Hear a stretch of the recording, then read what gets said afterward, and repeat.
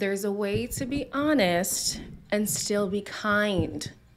Andrew does not possess that. I would rather be honest with her and hurt her than to be dishonest with her and hurt her even more. Bless you. Hello, everybody. Welcome back to Taste of Reality. My name is Queenie for those who don't know me, and we're reviewing Married at First Sight Australia Season 9, Episode 7. Okay, the gloves were off this episode. Woo!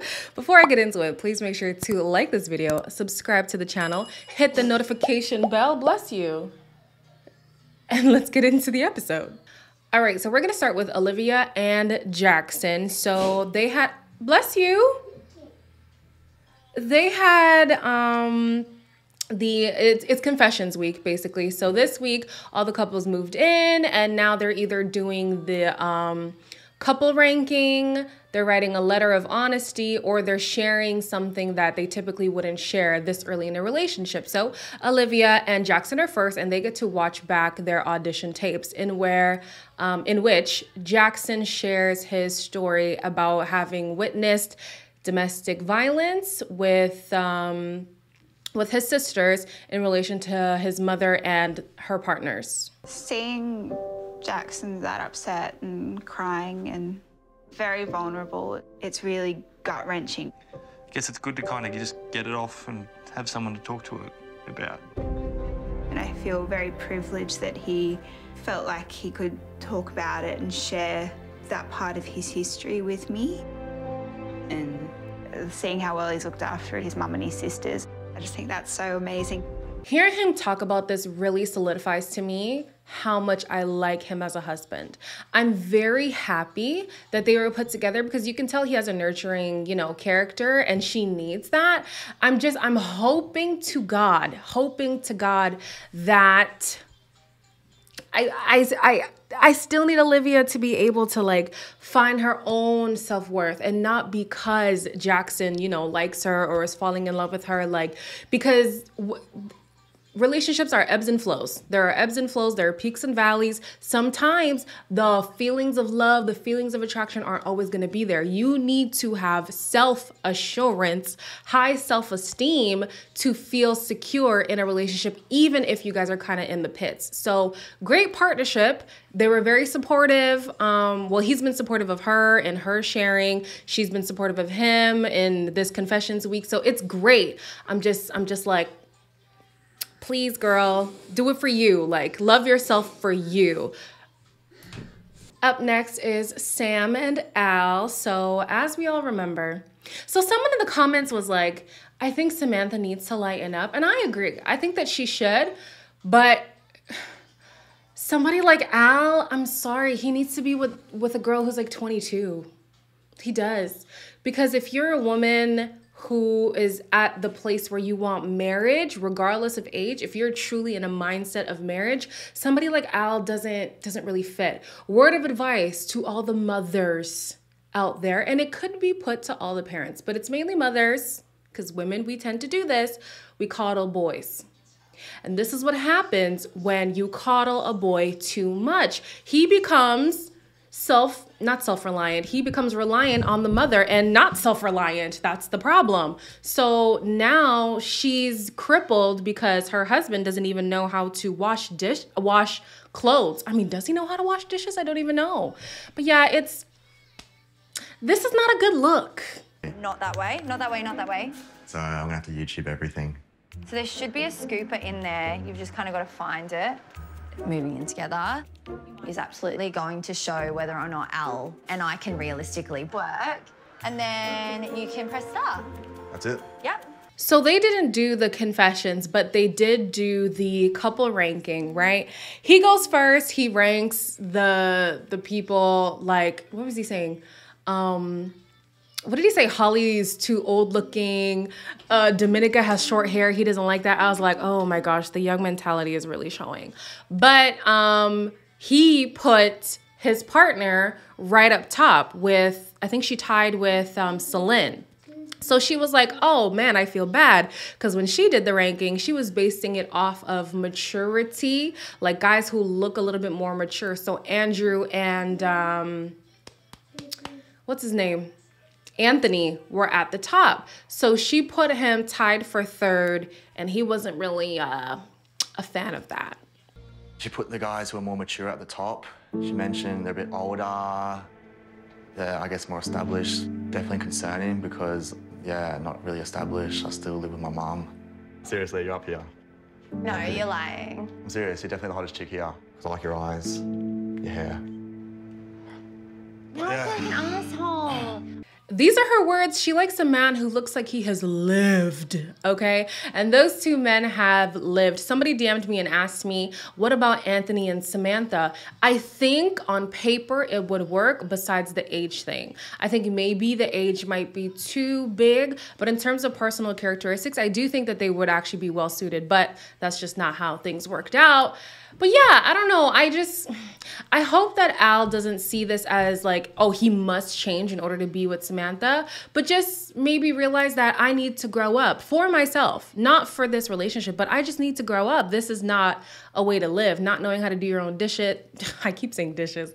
Not knowing how to wash your own laundry, not cooking for yourself. Like, these are basic life essential skills to know, regardless of marriage. So surprisingly enough, Anthony and Celine are not the most explosive couple of the episode. They did move in, but in separate apartments. So they're still part of the process, which is more than what I thought they were gonna be, more than what I thought was gonna happen this episode. But they decided to do the letter writing challenge for each other. And Celine was the only one who shared her letter in this episode. I don't know if they're gonna get to Anthony's, but she talks about the difficulties in giving birth and her postpartum experience. I'm not an emotional person, but I don't know. Most of the time I kind of hold myself strong. I feel like I need to be, you know, for Roman.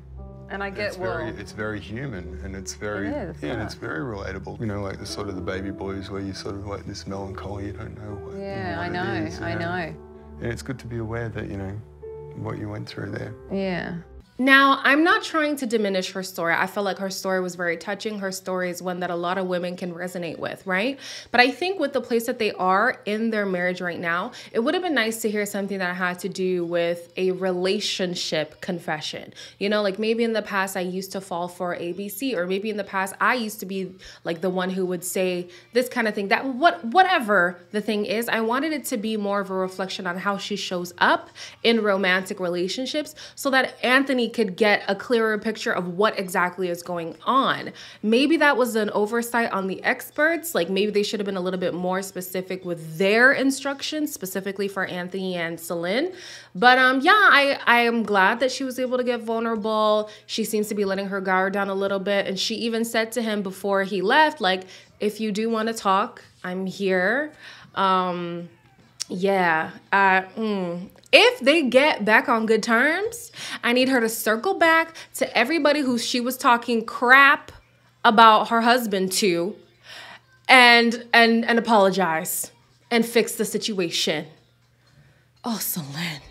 Tamara and Brent are next, and in Tamara's reveal, it was a self-tape of her talking about the types of men she does not like, and it's all related to their socioeconomic status. If a guy wears fake designer clothes, if they drive a really ugly car, and don't have a good job or money, unfortunately, I'm just so not interested.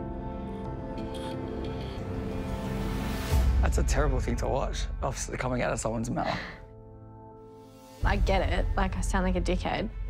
That even made me feel awkward to watch. Later on, she gets emotional talking about it, and she explains that the reason why she says the things that she has said was because she's worked really hard to get to where she's at, and she doesn't want to become somebody's caretaker. And although I understand that perspective, there is a way to say it that is not condescending, that's not, you know, rude. So I agree. Sometimes, you know, a lot of people see your success and they want to mooch off of it, and it's worse coming from a partner. So she already wants to get with somebody who is established so that that isn't an issue. But there's a way to say it that's still like, you know, I respect all walks of life. I personally desire this walk of life. Brent was able to see what she meant, and turns out they didn't consummate the marriage. Well, I don't know if they consummated the marriage, but he said they got intimate.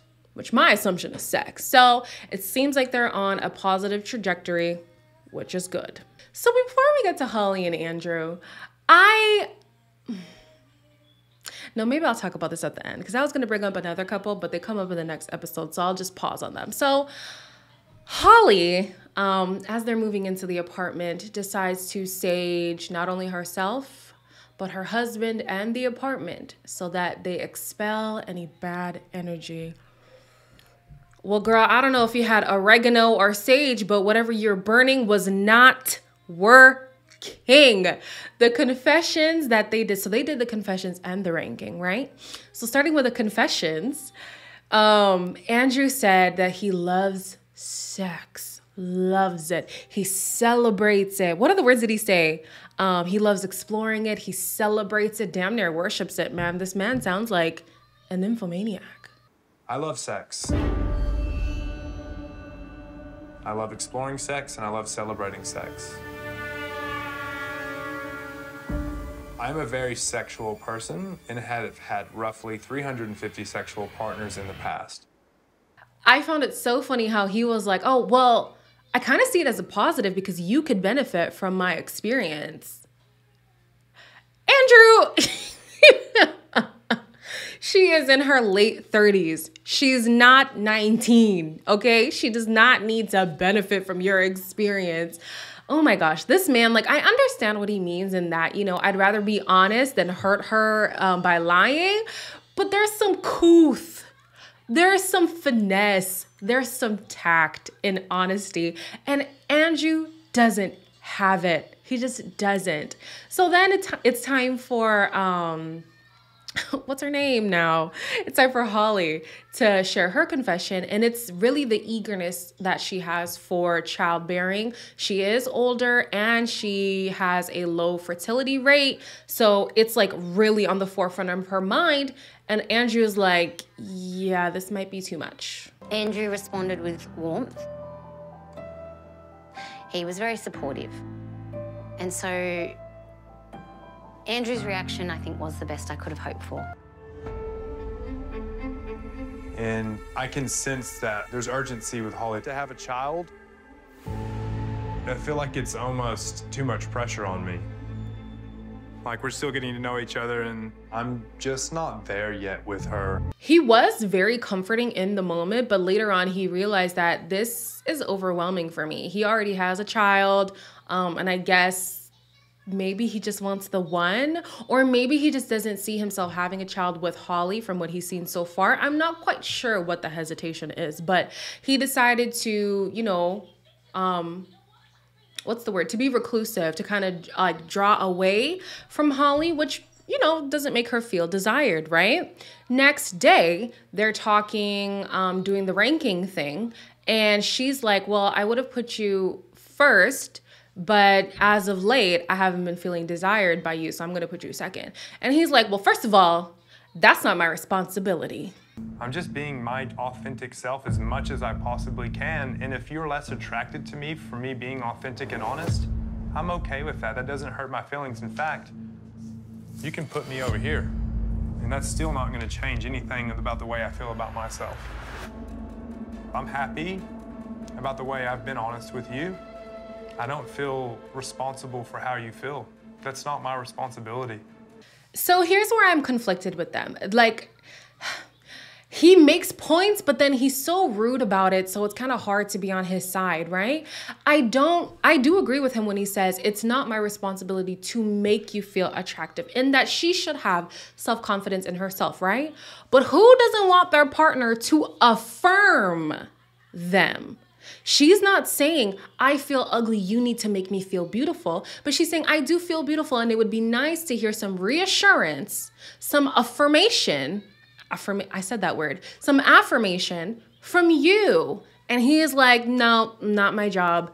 And I'm like, yeah, I can see why you've been through 2 marriages already. I can see it. I feel like he thinks he's more of a stand-up man than he really is in reality. And he's thinking, oh, but honesty is the best policy. So is kindness. Okay, so is kindness. So he's getting frustrated with her saying, well, you're trying to run away from the conversation and I'm trying to be here, you know, like, let's get down to the root of the problem. And while she's trying to speak, he keeps cutting her off. Have you tried? Are you kidding me? I am present. You can talk to me any minute of the day. Any minute of the day, I'm present. We're sitting there and we're watching TV. It's hard to talk to I you. am having a conversation here and you're not listening. And this is why I told you you're not capable of letting me finish a sentence. I'm going to leave now, Holly. God! Funny how he has no problem being brutally honest, but cannot take it when she's being brutally honest with him. And she's at her boiling point, and honestly, I would too. I'm not gonna lie, I do see Holly as being very intense. Sometimes the way that she speaks, I'm like, I could see how this could quickly rub somebody the wrong way. However, I side with her. I do. Here's a moment where I'm trying to be, you know, okay, let me tell you where I'm really at and you won't let me speak. I'm feeling undesired by you and you say that's not your problem. I'm sharing my confession with you and you recoil from me. Like, what makes you think that I'm gonna wanna be committed to this if this is how you act? All these couples are really just peeving me. I'm so confused. I used to say I want to be on Married at First Sight, but now now I don't think it is for me. The next episode, it's looking like it's going to be very touchy because Selena asks Cody if his lack of attraction is based on race. Oh, Married at First Sight is, oh, they're coming in hot this season. They are coming in hot. So what I wanted to touch on them before was that last night in the, at the dinner party, there was a kiss between them. I don't know if you guys saw this, but he kissed her. And so I was thinking, wow, maybe they've built attraction in the last little snippets that we didn't get to see. Irks! Apparently that's not the case. So we're gonna see in tomorrow's episode what happens. Oh, y'all let me know what side you're on with Holly and Andrew, because I can't decide. I feel like they're both at fault in different ways, you know? So y'all let me know in the comments below. Like and subscribe, and I'll see you in the next video.